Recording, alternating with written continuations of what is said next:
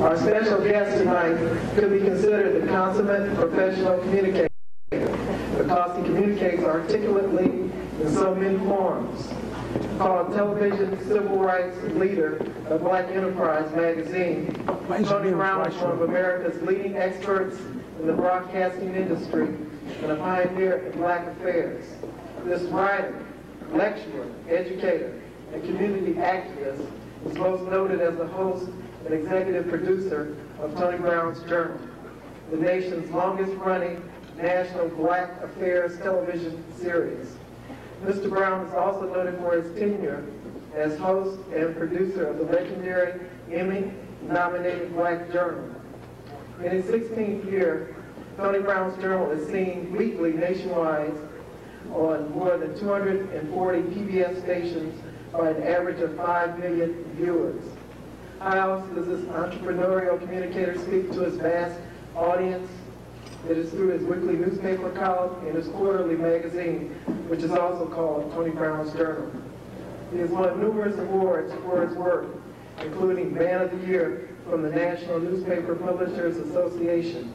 He has also been honored as one of the 100 most influential Black Americans by Ebony magazine.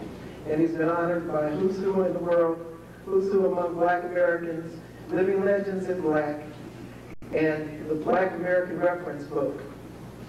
Mr. Brown was the first founding dean of the School of Communications and professor at Howard University, where he established a highly distinguished academic and professional record. Without further ado, I would like to present a communicator's communicator, and a communicator for the people, Mr. Tony Brown.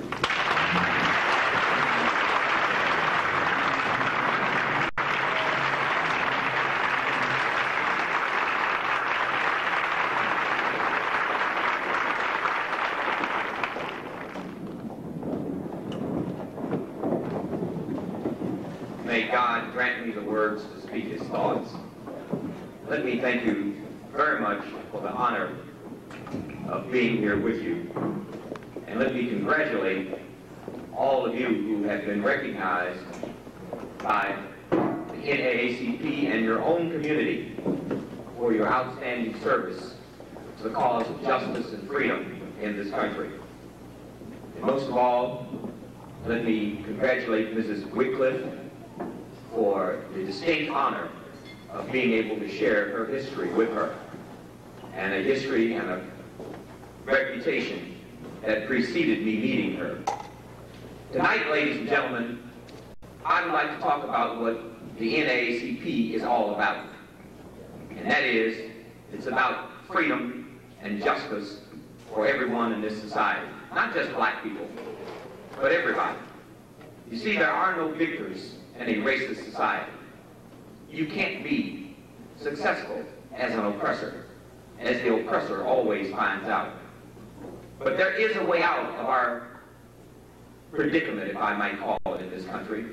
I know that now many of us are in a state of depression following the political results of Tuesday last. And I'd like to speak directly to that. I am not bothered. I had a speech I made prior to November the 6th, which was that Tuesday, which I called my November the 7th speech. And I made it all during October, and I told blacks that there will be a November 7th because it follows November the 6th. And we will still be here. We're not going anywhere. As a matter of fact, I hope that Ronald Reagan's future in America is as good as our future is in America. Ladies and gentlemen, if anybody believes that one white man is up to 30 million of us, you don't know very much about us.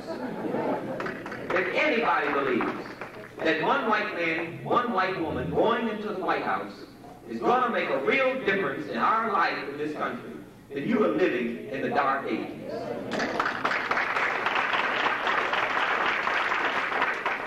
And I am here to say to Ronald Reagan that Ronald Reagan has a problem.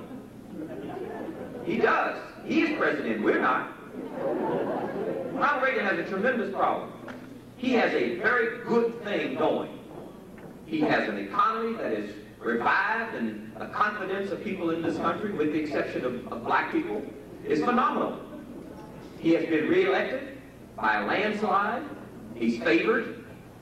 Ronald Reagan lacks one thing, however, and that is a place in history. Now look at the irony of all of this. Everybody in America voted for Reagan but blacks. But the only group in America that can deny him a place in history is blacks. See, he cannot go down in history as a fair human being unless he addresses himself to the crisis in the black community. Which is precisely why, and you watch, in the next 4 years, you are going to be amazed at the attention that Reagan pays to your problem. Reagan needs this. Reagan needs to be remembered as someone who is fair, and he has everybody on his side but us. And please remember, the squeaky wheel always gets the grease.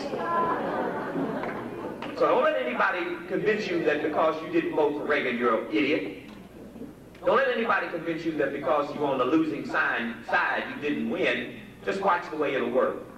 See, I have a lot of faith in us. I have a lot of faith in us because I have a lot of faith in our culture. And in this country, ladies and gentlemen, what we frequently refer to as race, more aptly and accurately could be referred to as culture.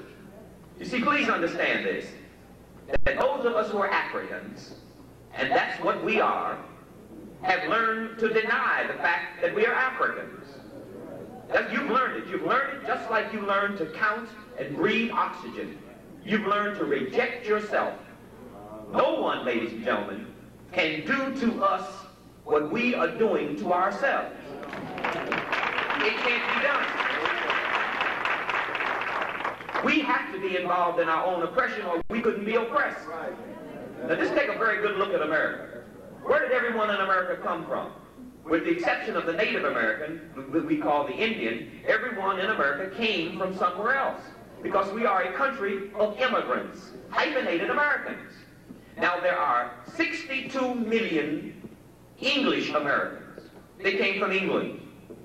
There are 49 million German Americans. They came from Germany. There are 40 million Irish Americans. They came from Ireland. Now the Germans can go back to Germany, the Irish can go back to Ireland, and the English can go back to England. But can you go back to Negro land? Do you know why you can't go back to Negro land?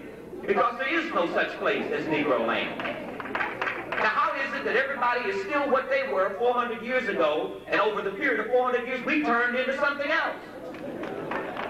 Why aren't we still Africans? If they're still English and Irish and Germans, why aren't we still Africans? Why do we have to turn into all these other things? Because this country has established an implicit and an explicit expectation that if you are an African, you must want to be white. And if you do not want to be white, you dislike white people. We have a condition in this country that if you like being black, you are accused of not liking whites. And we try to prove we don't dislike whites by disliking ourselves.